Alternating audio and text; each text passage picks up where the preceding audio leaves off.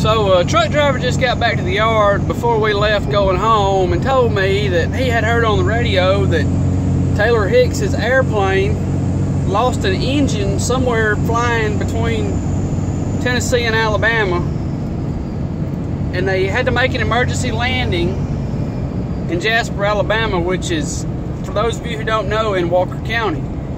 Okay, people always say you don't know what you would do in that situation, but I know good and well what I would do if I was in that situation.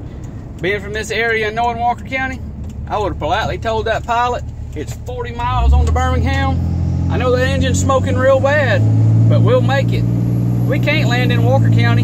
I'm too young to die.